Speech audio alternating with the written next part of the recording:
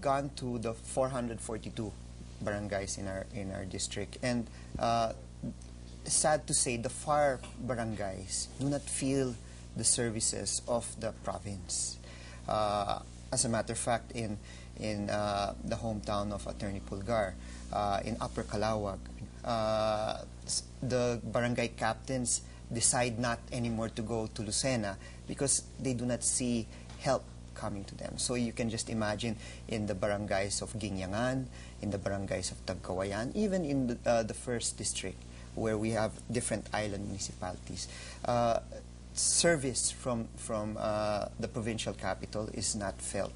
And so we feel that if we divide the province, there's an opportunity to bring government closer to the people. And by doing that, there will be a faster reaction or pro-action from the provincial government. And what led you to the conclusion that the only solution is precisely the formation of a new province? What steps did you try to, let's say, force the provincial leadership to attend to their constituents? Right. In 1998, well, we can even go back as early as 1995, because the first bill that was filed was in 1996 by my father after Typhoon Lusing. And this is where Bishop Marquez saw the difficulty of the provincial government in bringing assistance to the typhoon-ravaged areas.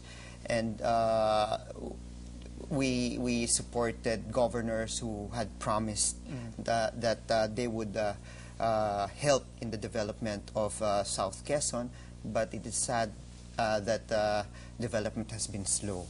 So we seem to see that allocation of resources, especially in South Quezon and in parts of the North Quezon, have been not equal. And we've been trying to convince our board members, because in the 4th district we have 3 board members, in the 2nd district there's 2, to try to campaign within the provincial capital. But it seems that the governor is too powerful. That allocation of resources sometimes is not really looked at. For example, in the last election cycle from 2004 to 2007, the last governor, in terms of agriculture, the funding for agriculture for the whole province, if I'm not mistaken, is less than ₱1 million.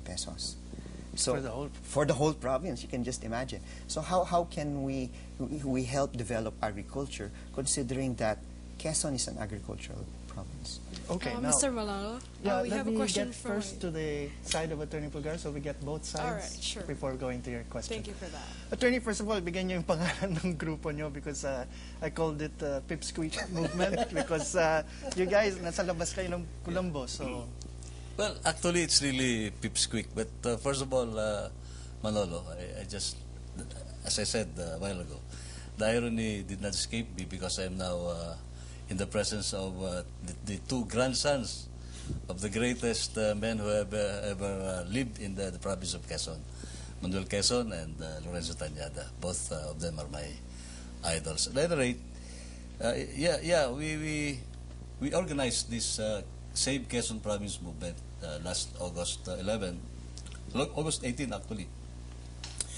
That was the birthday of President Quezon when we announced our organizational meeting, and our first salvo when we announced that we are opposing the division of Quezon into 2. Now, what are your reasons for opposing? Because Congressman Tañada has laid out a case saying kahit gusto nilang manatiling buo yung probinsya, hindi naman pinapansin yung mga distrito nila. So what else is left for them to do? Well, I beg to disagree with my good kababayan and my primo, Congressman Tañada, because prior to the filing of these bills, as he said, during the time of Congressman former Senator Bobby Tañada in 1996, I never encountered any clamor or any shall I say, quickening of these demands from the grassroots, from the barangay captains, to the municipal mayors, to the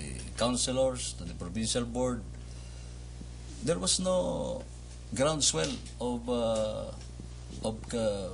clamor for the division of Quezon. I did not see any demands for the division. Precisely, according to Congressman Tañada, there was that apparently mismanagement of the scant resources of the province, and apparently most of these, as he said, in the third and the fourth district, where the proposed Quezon del Sur is supposed to be established, most of the barangays, according to him, are apparently ignored by the provincial capital. I beg to disagree, because there is no I would say there is nothing. I did not feel that, Manolo. So no, if you were going to lay down arguments to say why the province should remain whole, what arguments will you give to the electorate who have to decide? Well, if the province remains as one, I think development will be assured. Because look, if the province will be divided into two, the proposed Quezon del Sur will be deprived of the real property tax being collected from the two power plants. One in Mauban, and the other one is in Pagbilao. And we are aware that real property taxes are collected by the LGU. The moment there is a Quezon del Sur, Quezon del Norte will collect and enjoy this RPT, or real property taxes. Okay, now we can go to the question from the floor. To his question, all right. Mm-hmm. Here we go.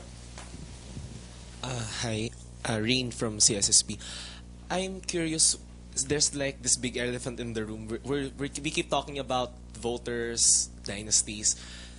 What's interesting is that where people could actually move from one province to the other, whereas the land would remain the same. My point is, I think this is not so much as an issue of the people moving, but who owns the land, and thus who could run for positions in those lands which they could cut, for one.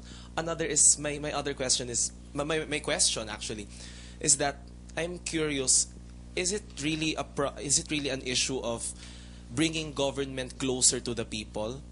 Since they have barangay officials, isn't government close to them already, given that they have governing bodies like a barangay council?